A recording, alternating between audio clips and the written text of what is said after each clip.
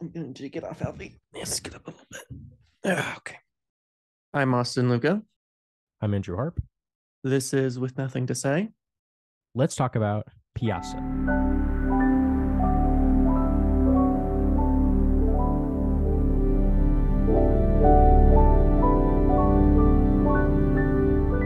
This week we are talking about Pyassa. I chose this film because I was watching a TV show. I can't remember what TV show it was, but they did a Bollywood spoof episode. And I realized that I'd never really seen a Bollywood film before, or not even just a Bollywood film, really a film made in India. I've seen a couple of films from like British filmmakers who made a couple of films in India, but never a true Indian film. So this is something that has long been off my list and I just never got around to it. But boy, am I glad that this was my first Indian film. Yeah, it's a good movie. India has a very rich cinema culture, and because of that, I think it's kind of a daunting task, just because there's so many movies and there are new movies being made all the time, and they're really long too. Like all these like Guru Dutt movies. If you look on Criterion, all these movies are like 2.5 hours. New movies are like 3 hours, mostly because they just pack a lot of stuff in them. In this movie and in other Indian movies I've seen, a lot of stuff just happens. Yeah, this film feels, which I don't think it is, but Andrew, correct me if I'm wrong here. It feels very biopic, but it's not. I think it's semi biographical. I think I read that like Guru Dutt. It's based on like some of Guru Dutt's earlier experience as an artist. Maybe it's just because of the length of it, or maybe it's just because of the way they tell the story. It feels as if a whole life is spent in this 2.5 hours, even though you're only with him for a couple of years of his life, maybe not even that. Yeah, like a couple years. Yeah, but for some reason it feels like whole lifetime. Like, I mean, poor Vijay. He has it rough. He just cannot catch a break. Did you read the Criterion like description for the World of Guru Dutt collection on here? It says hailed as the Orson Welles of Indian cinema for his striking visual style and ability to Wow. weave deeply personal themes into mainstream entertainment. Sounds about right. Or Orson Welles is the Guru Dutt of Hollywood. I don't know. American cinema. That shot too of where like he's like at the funny like microphone, like when he's at like his university party, like, and he says the poem to the audience. That shot reminded me of Orson Welles a little bit, the way that he looks, like him at the microphone. That shot reminded me of Orson Welles. Kind of looked like him. Yeah, there's definitely some Orson Welles type camera movements, like in the way he loves to do like these long shots where you start like super wide and you kind of move in. I mean, maybe not to the extent of Touch of Evil, but Yeah. again, this is his first of his films that I've seen, so that's not to say that in some of his other work he doesn't do that. But the filmmaker that I was actually most reminded of when watching this film was actually Igmar Bergman. I guess. Part of it was because the opening image is very similar to an opening image to an Igmar Bergman film, which I cannot remember the name of for the life of me, but I can see the images, which it's around the same time. And I think it's about like a college professor. And like the opening scene is like a man in horn-rimmed glasses laying in a like field of flowers. So it's very similar imagery. It came out around the same time. Wild strawberries. I think so. Yeah. Yeah. Yeah. Yeah. Yep. Yeah. Wild strawberries. And perhaps maybe like just that initial image was just so similar that I kept making conclusions similar to Ingmar Bergman. But I think also, much like Ingmar Bergman, this is a director who's very interested in faces. Like a lot of the film is shot in close-ups and very beautiful close-ups, right? It's a lot of just full face or kind of profile. Sometimes you'll see, these kind of medium shots, but he's not someone who does like a lot of wide shots, except for these kind of like very passionate moments. And even when there are wide shots, like right, they're like 1,000 extras or like these kind of very gigantic scenes. He seems to use the best of close up, medium, and long shot. But I don't know. It's got some Igmar Bergman vibes, and maybe part of it's also just the writing too. I mean, the writing's very poetic, which I guess is something you would want for a film about poetry. But It does kind of have some of those striking dialogue that you see in a lot of Bergman films where it feels as if everyone talks in prose. And I think that's very beautiful. And then also just the Hindi language is it's Hindi, right? Is that what they're speaking? Yes. Okay. It's a very beautiful and sonic language.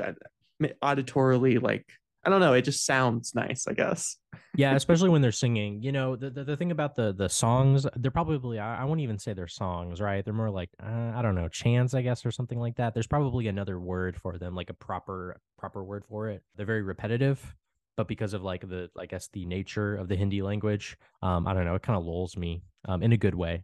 Sometimes like if I watch a movie that has like a lot of music in it and has a lot of like singing with like people like singing in English, that gets really annoying for me, honestly, just because like I don't know, like English is a language that I'm very familiar with. Therefore, I get kind of like annoyed if you're trying to like watching a movie and it has like a musical part in it that has like English lyrics in it that kind of annoy you. You know, I think you're easily annoyed. While in this movie, I'm unfamiliar with the language. You don't even really have to read the subtitles, you know. After, I mean, you could read the first for maybe the first minute, you could read the subtitles and then like it and then it repeats the lyrics. And after that, it's like you could kind of chill, kind of like lull and kind of like yourself into kind of like the repetitiveness of it. That's kind of like the main thing for me that I take away from the music and the singing of the movie. I love the music in this film. I mean, I'm a huge musical fan, so whenever I hear music in any film, regardless of the language, I'm going to be excited by it. And I wasn't sure going into this movie if it was going to have music or not, even though it's a very famous Indian film and Bollywood is famous for having a lot of song and dance numbers. I just thought because of the vibes of this film, it might not have songs in it, but every time they broke down the song, like it felt right. Like it never just felt like people were breaking down the song to break down the song. I mean, they are, right? They just Yeah. it's a musical, but it always just felt like the absolutely right move for the moment. And as you said, there is something hypnotic about their singing, and it feels almost more like a chant than it does a song for whatever reason. Maybe it's just the unfamiliarity with the language, maybe it's the repetitive nature of the songs, but They go on for a while. which is great. I mean, I loved every song. Like I said, you can just kind of like sit back and just kind of like chill. Yeah. And the images that go with each song are absolutely, beautiful. Like it really runs the gamut of like different kind of musical type numbers. I mean, you have your more traditional kind of song and dance kind of numbers, like the one where he dances with his, I think it's Mina, when he's dancing like in the fog, and it's just the two of them dancing and singing. Or is it Galoob? I'm getting the names mixed up, but it's whoever the his girlfriend was in school. I think that's Mina. Okay, I think it was her. And that's very like traditional, beautiful kind of Hollywood style sing in the rain kind of thing. But then you have my favorite song, head massage, oil massage one, Oh yeah, yeah, yeah. where it's just like a guy walking around singing and fucking with people's heads. I love that song. It's funny you mentioned that, you know, they have this World of Guru Dutt collection. I only watched one Guru Dutt movie, but they do have like a video on here called where Mira Nair, she's like a famous, I don't know if she's Indian or Indian American, but she's a filmmaker and she still makes movies and she's made tons of movies over the past several decades. And it's just like a 12-minute video where she's talking about Guru Dutt, why he's great, kind of like some history about him. It was a good video, and she says that the head massage oil like trap song is like, at least maybe when she was a kid, maybe not now, but I don't know. But it's a very popular song. Like apparently it's like sung a lot, like in like Indian households and stuff like that. Like I said, you know, she's like older. I think she's probably what, in her 50s or 60s. So maybe that's not the case anymore, or maybe she's exaggerating. I don't really know. But I don't know. She said that like it was like it's a very like just well known singing bit in households. Is it well known because of the film, or was it like already a well known song before the film and they just adapted it? I think it's original to the film. Okay. Well, I love it. I mean, I think it's an absolute blast. I mean, all the music is great in this, but that one is just I don't know. There's just something about it. Like it's like jazzy, but it's like also kind of like folksy, and all the songs are very repetitive. But that's probably like the most repetitive one. Like it's very just like, I mean, there's only like 6 lines in the song, Yeah. right? The song is him like accosting people to have like an oil like hair massage thing. I love it. What's your favorite song in the film? I like the one that he sings near the end before he's like arrested. No, not before he's arrested. Like I'm trying to think. It's like when he Is in Tortium, like at his death anniversary. I think it's at his death anniversary, yeah, where he comes in and he's just like fuck, it's his fuck you song. I love that. That song's By the way, I think like the singing in the movie, I believe all of the singing is dubbed. Like all the singing is different people, which you can kind of tell it, but it doesn't really matter. Anyway, yeah, like the singing performance in that one in particular is very great, and the content lyrically is also really great, and it's quite an emotional, explosive moment. I love that part where like he's singing and it's kind of like zoomed on him and everybody's kind of like grabbing him and it zooms out to the big crowd. It's really great.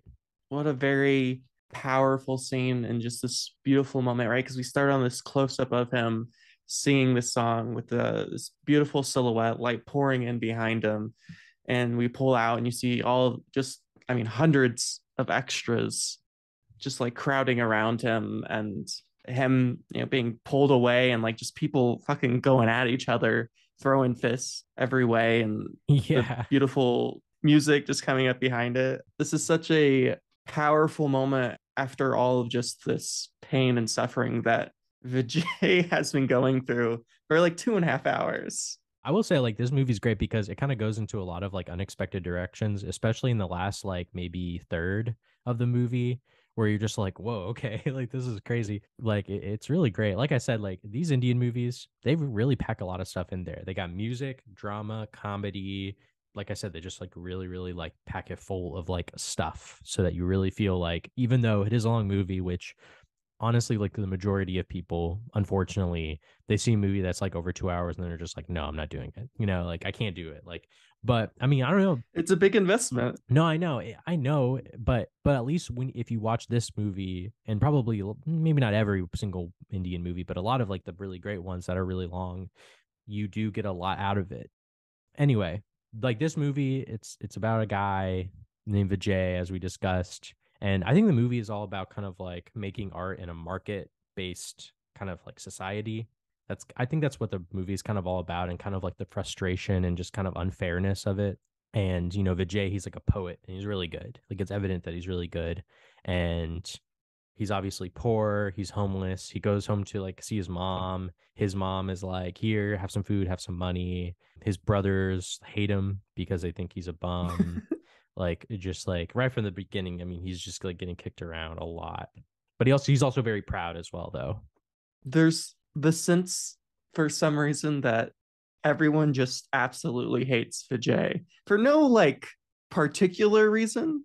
He's not a bad person. He didn't do anything bad. They just think he's like lazy, and like his brothers just think he's like a bum and like not contributing anything. I mean, he's working, he's trying. We learn that he tries to write these poems that are immediately thrown in the waste bin, and then of course he goes home, and his brothers had sold his great poetry for like 10 annas, which I whatever, I don't know what currency that is. Probably very little money. I'm again.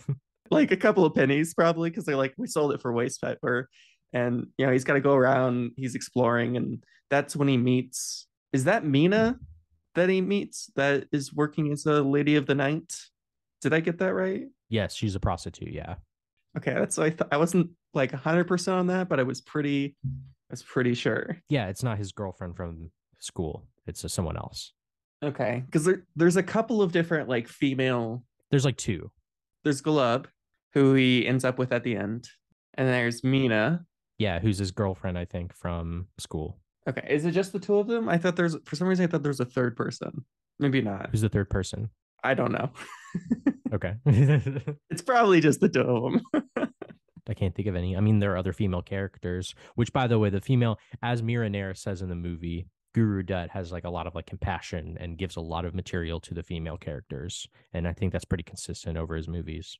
Yeah, I mean, honestly, most of the main characters in this, other than Vijay, are female characters. And I guess the antagonist is a male character because like the mean guy, the villain, I guess, of the film is he's basically just like the Indian version of Richard Burton. I mean, he's got the glasses, he's got the whole that scholarly look to him, and he's like a publisher, I guess. Yeah, he's an evil publisher. He's an evil publisher, and he hears one of Vijay's poems and hires him on as an assistant. I guess like his plan is like to hire him on as assistant so like he can somehow get control of his poems because he doesn't want to publish them, even though like the guy Vijay's an assistant to is like these are like this is quality shit. Like these are good poems, but he's adamant about not publishing them because he's like we only publish great poets, and I think that kind of goes back to the thematic ideas of this film. You know, as you were saying, kind of producing art in a commercial world and that sort of perpetuating sense where the famous poets right continue to be famous because they were famous before, so it's just kind of like the same six poets, right? Or It's kind of like labels like buying up all like the recordings and stuff of like Bob Dylan and Neil Young, but they could have used that money to like further like support like new and mm-hmm. developing artists who have like new and interesting things to say. Yeah, and I mean, I guess it's kind of always been that way, right? Like it's too much of a risk, and I guess even in just like poetry publishing, it's still a risk. You say it's like he had a plan of taking control of Vijay's poetry. I don't think he had any plan at all. I think he just randomly hired him, and then he got lucky. He definitely gets lucky in the like middle third or I don't know third quarter of the film. But I guess why then does he originally hire? Because like he's got to think because he hears his poem and he hires him, so he's got to think like there's something there. Because like he could hire anyone as an assistant. He just needed a new assistant, and he saw a guy who's like a writer or a poet, and he publishes poetry. So he's like, "Do you want a job?" It doesn't make any sense, but I think it's just that simple. Like, yeah, it's just kind of random, but I don't know. And he hates it. He hates the job. It's shitty. He gets kicked around. He was thinking he was going to get his poetry published, but he's just like working as an assistant. I love that scene where like he walks into the office like after he's first hired because that's the assumption, right? That's and they kind of play with that in the film too, right? Because you as the viewer assume, oh, he's hiring him on to like publish his content, and he keeps going, yo, do you want me to read this? Do you want to read it? Like he's going back and forth, and the guy just like keeps talking over him, and of course. Like all of the scenes up to this point and continuing on through most of this film, they're just there to kick Vijay while he's down. Like just fuck him. He's just his poor assistant, and his work is trash. As I can't remember the exact phrasing that he uses, but like something about like novice trash or some shit like that. Yeah, right. And of course, he's wrong. It's evident that he's very good, right?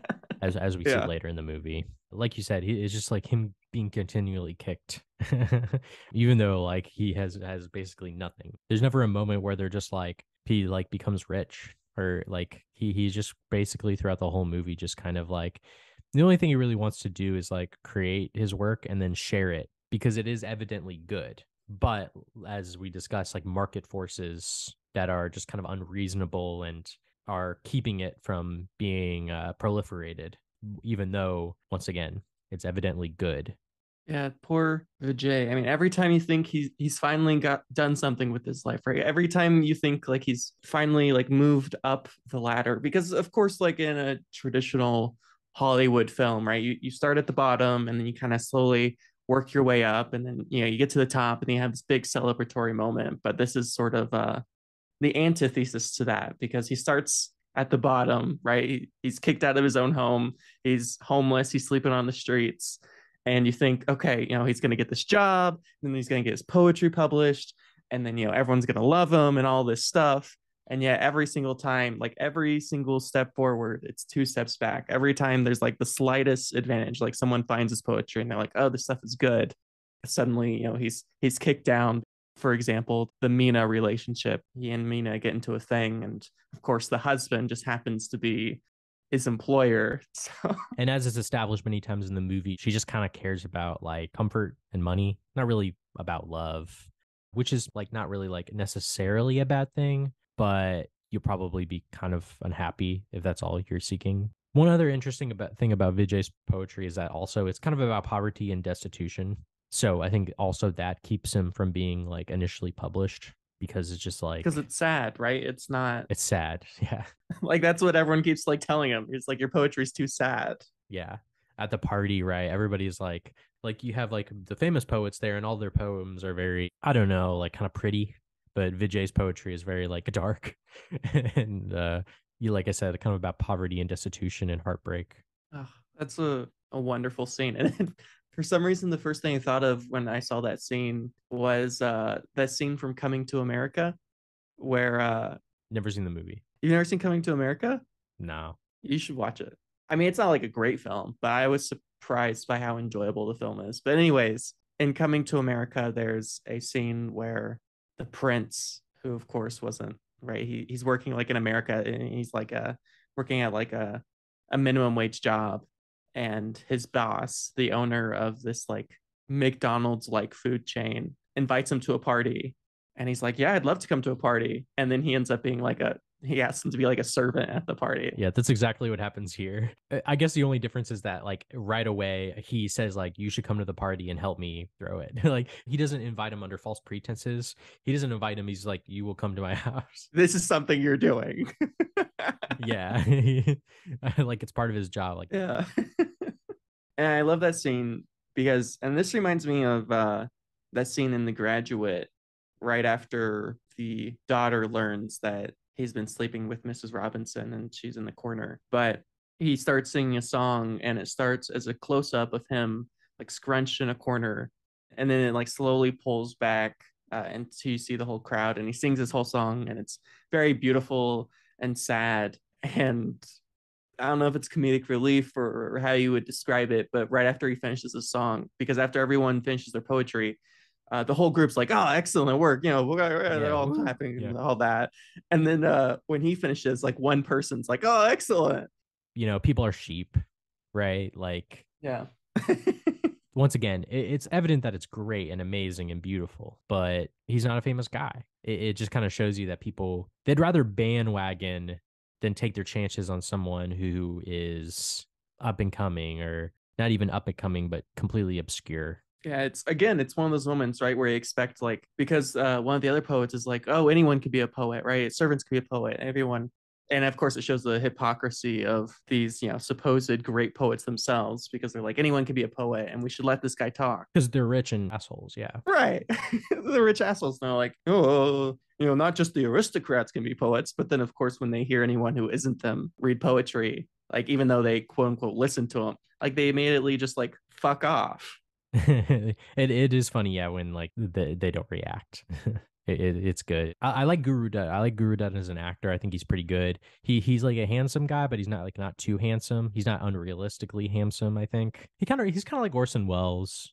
I hate to kind of like bring comparisons to him again, but just Orson Welles. I wouldn't say he's like extremely handsome, but he is quite handsome. He's a good looking guy. Yeah. He's a good looking guy, but he kind of also he seems normal. He seems like a normal looking guy. I mean, maybe Orson Welles is the wrong person to compare him in terms of looks because he does have a very unusual like face, that kind of makes him stand out. But Guru Dutt, he has these like great eyes and I think he has good stage presence, kind of like Orson Welles, and I think he's a good actor. Yeah. I think all of the performances in this are incredible. Everyone really gives 100% in this, whether they're going for comedic or dramatic, it always just feels right. And all these characters just feel so well defined. I mean, despite the fact that you have, these very different characters doing these very different things, living these very different lives, everyone just feels so well established. And I know we talk about how, a lot of these Indian movies, they're really long, and 2.5 hours for a movie, I think, is long. And yet, as you were saying before, there's just so much packed into these films. And it feels like we know these characters like so much more than so many other 2.5 hour movies. I mean, I feel like so many 2.5 hour movies, it's kind of, a lot about one character, but you don't really like everyone else is kind of just like, I don't know, they're just sideshows, right? They're just there to elevate the main character. Where this, it feels like an entire world is established. Like you really know a lot about all of these different characters and they all exist within this particular cinematic world and they all have their own lives and they all have their own problems and issues. And I think that's something that is not easily done, and I think should certainly be applauded, because you talk about any of these different characters in the film and you have like an exact idea of who they are, how they grew up, what their life is like, what like their ideals are, and all these different ways. Not only they're related to Vijay, but how they exist in their own world. Yeah, and I think it's also really evident with like the female characters. Like I said, I think both of them are really great. They have completely different perspectives, and they are tragic and they're sad and they're like really well defined. And I think both of the actors in those roles too are like very, very good. And we learn a lot about them and kind of like their desires. And yeah, I couldn't agree more. Those two characters are very good. Just that trio of characters is sick. It's awesome. I think Mina and Galoob are two. I don't know if I'm pronouncing Galoob's name right. Probably not. But I think the two of them are a very interesting juxtaposition, and something that they explore a lot in this film is not only poverty, which of course is the theme of a lot of Vijay's poetry, but also in his life. yeah, but also the steps we take to justify, right, a means to an end, and these ways in which perhaps from certain perspectives seem immoral, right, only doing things for quote unquote the money. But as they kind of make evident a lot of times in a film, like it is like money is not just about like having money. Like it's different characters say throughout the film, it's it's to feed us, right, it's to house us. It's money is so much more than just pieces of paper or numbers in your bank account. It's, I think, something that they make very evident in this film, which is like, when you see rich people say money doesn't matter, right, no one needs money, like I don't concern myself with money. It's no coincidence that all these people are already extremely wealthy in their own right, because at a certain level, once you have a certain amount of money, once you have a certain amount of luxuries, money doesn't matter. But if you're living on the streets, money most certainly does matter. And even though Mina doesn't marry for love, and she shouldn't necessarily be justified in marrying someone just for the money, she's not really punished or looked down upon necessarily for marrying someone for wealth. Of course, Vijay has his frustrations with it, but she's not seen as or portrayed as an evil person for doing it. Like it's understandable, even though she's not marrying for love, and is not living her best life. Like it's not considered some like terrible wrong that she did what she did. Like I think there's plenty of other films where when a character marries someone for money, like they're considered like the epitome of evil themselves, like they're the villain. Yeah. In this situation, that's not the case at all, right? Mina's almost always on Vijay's side, and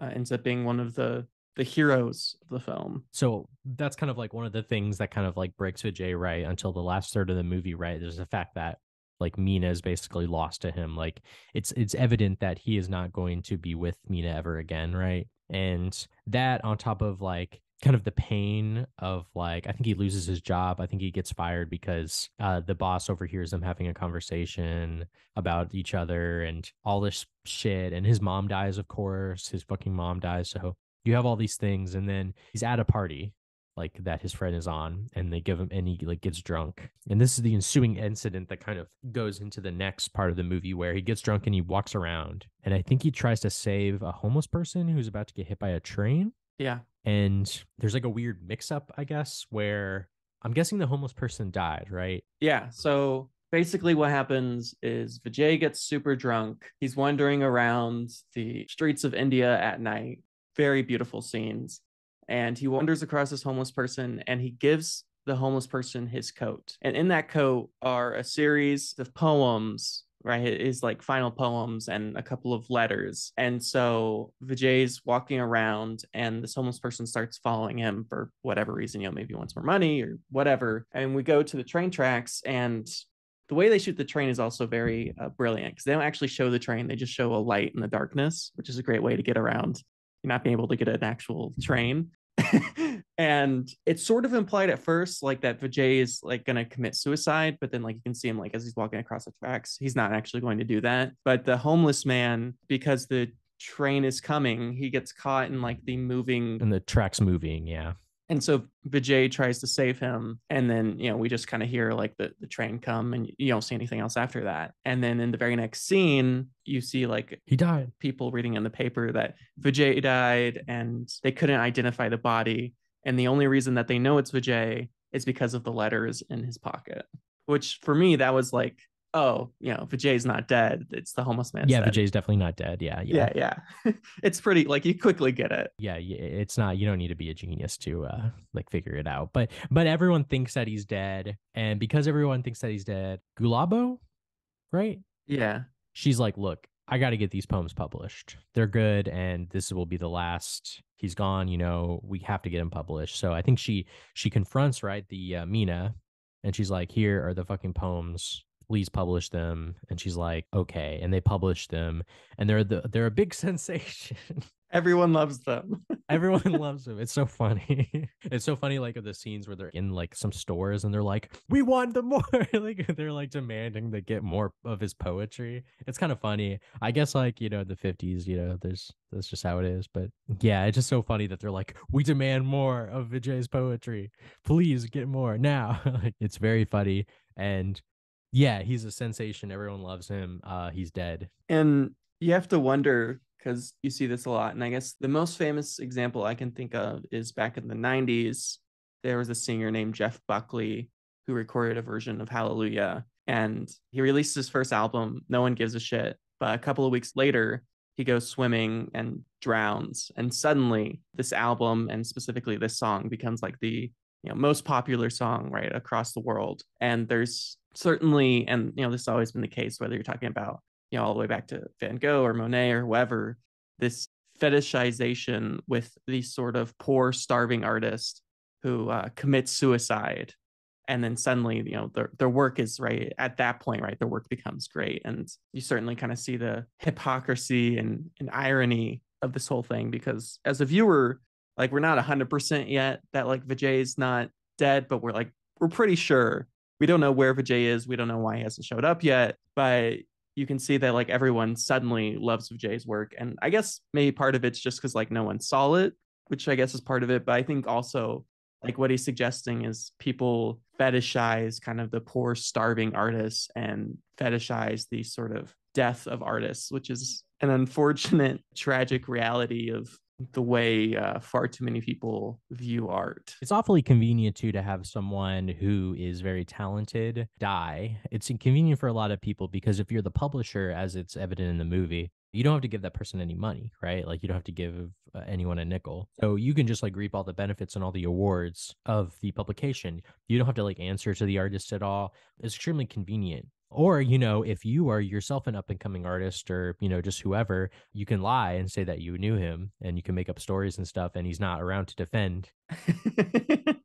Yeah, and we certainly see that plenty of times. And of course, Vijay is finally awoken by the reading of his own poetry, but unfortunately, he happens to be. It's kind of funny that he has like amnesia. Like, I don't know. It's just kind of like it's very dramatic.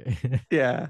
What was that called? He's like in shock or something. Yeah, he's like in shock and like he doesn't talk or anything. There's like He's stunned. yeah, something like that. Anyways, but of course, when they read his poetry, right, he immediately snaps out of it and he's like, "I'm Vijay," and everyone's like, this guy's clearly insane. Like Vijay's dead." So like their first move is just to move him to an asylum. They're just like, "This guy's crazy." Incredible stuff. Like they don't even check or anything. They're just like, "Oh yeah." They move him to a horrible asylum, which I think they established that he's there for a long time. Yeah, it seems like it. Yeah. I think he's supposed to be there for like a year or something like that, or like a long time, like several months. It's awful. Asylum is it's just like a cell with like a bunch of absolutely insane people doing just the most insane shit. Yeah, it's kind of comical how everyone like acts and yeah. Yeah, this is the part of the movie where shit is like, "Oh my god, this movie is fucking crazy." It's kind of off the rails, just this part of the movie where he has amnesia. He's like, "Oh, I'm Vijay." He's like, "We don't believe you," and they throw him in and then of course, people that he knows show up to the asylum. The publisher shows up and he doesn't and he doesn't say that it's Vijay. And then he meets the brothers who earlier demanded money and he's like, "Okay, I'll give you money, but you have to say that you don't recognize your brother."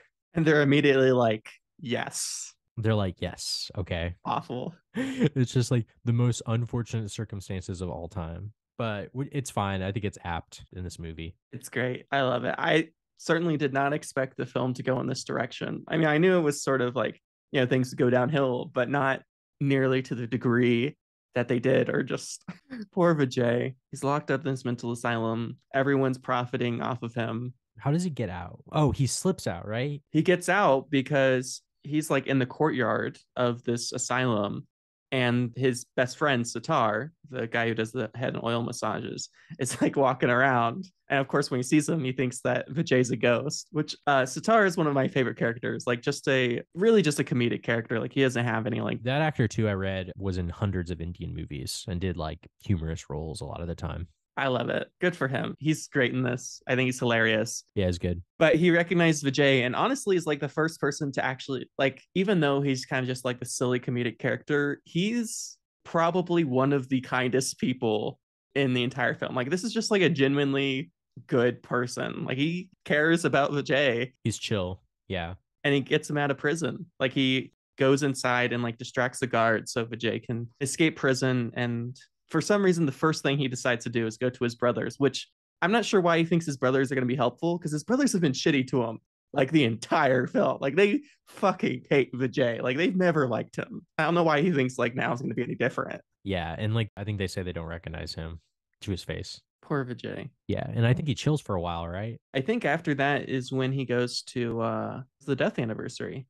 Yeah, he's like on the bus too, and like someone is like, "Yep, I knew Vijay. We were friends." And then you walk past him, and he's like, "Get the fuck out of my way, fucking idiot! I hate you." So yeah, I knew Vijay. He was my friend.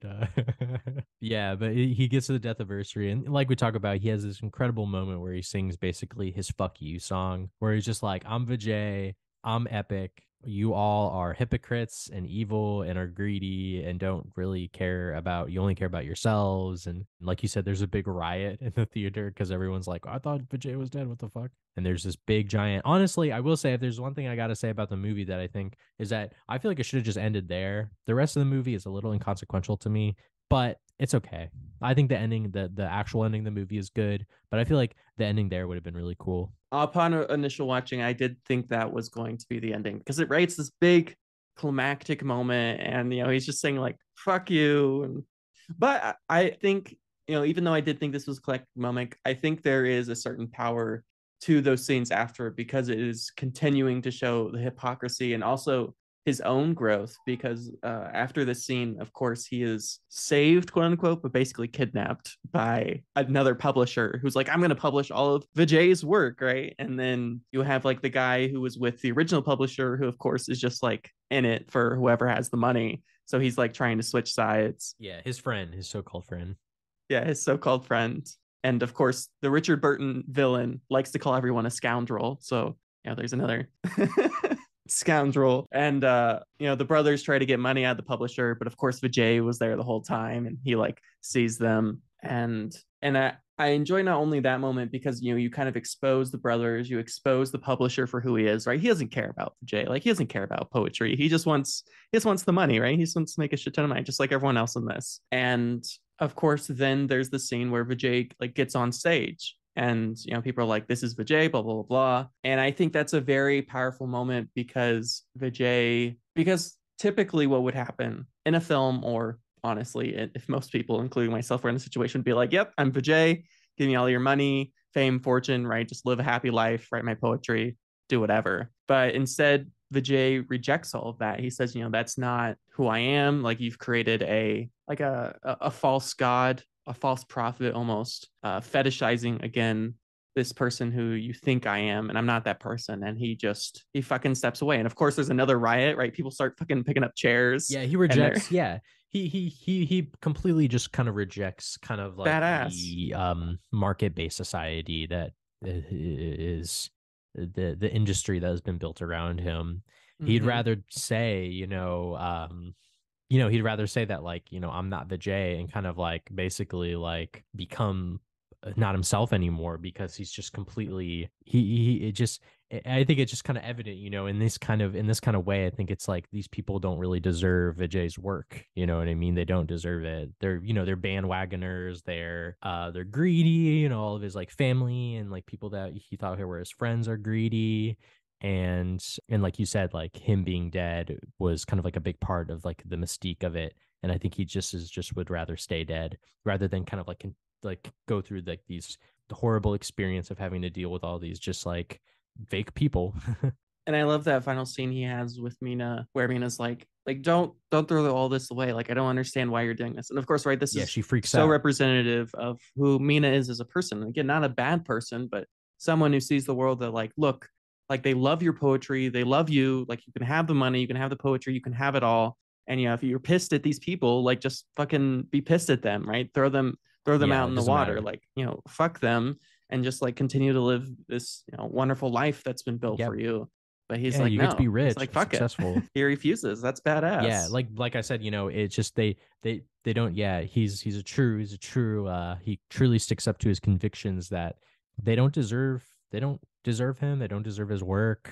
He doesn't want the world that he is in is just one that is just full of not it's not full of beauty. People don't really care about beauty. It's like more just about greed and fame. And he's completely uninterested in that, and he kind of sticks to those convictions. Yeah.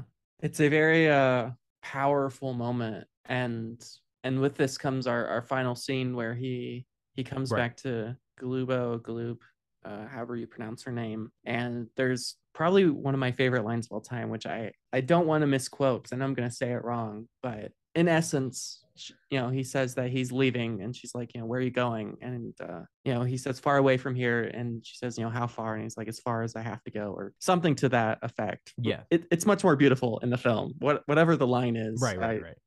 It's something it's like that. it's something very like wonderful and beautiful. And I wish I could quote it at this moment, but unfortunately I cannot. But it's this beautiful final moment, and Galoob's by his side, and of course they walk off into the extremely smoky distance, very similar to the ending of Casablanca in that sense, I guess. But it's a wonderful ending. I love it.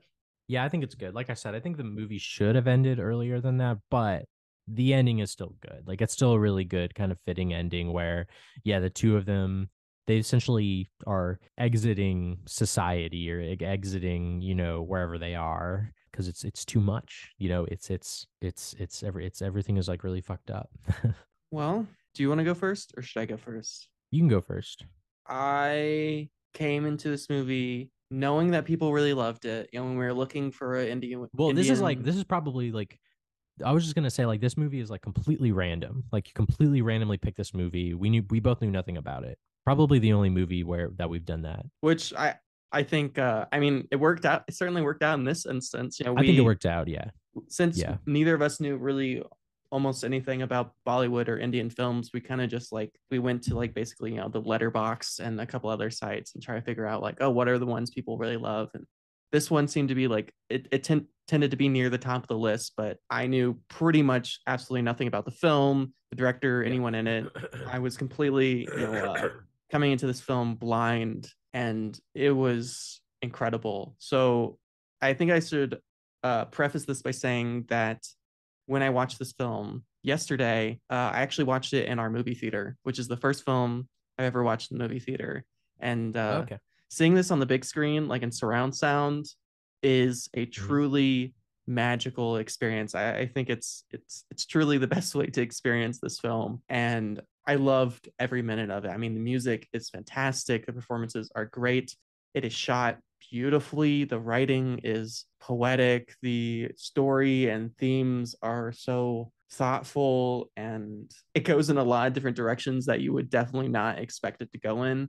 I thought the 2.5 hour time was gonna kind of push my limits because especially for a film this old, films of this time, like 90 minutes, maybe 2 hours. I love a shorter film. If I can see a film in 90 minutes or less, I love it. But I wouldn't cut out a single frame of this film. I understand why feeling like the ending where he's at the death anniversary would be a powerful moment, and I did think that was the original ending. But I still loved every minute after that. And I think every minute was necessary to this film. And I would not cut a single shot out of it. It's honestly one of my favorite films we have watched on this podcast. I mean, it's probably top five films we watch on the podcast. And honestly, I mean, I'm in love with this film. I'm very excited to see more films by this director. I don't know what it is about this film necessarily that just makes it so incredible for me. It's just one of those things, when you see a film and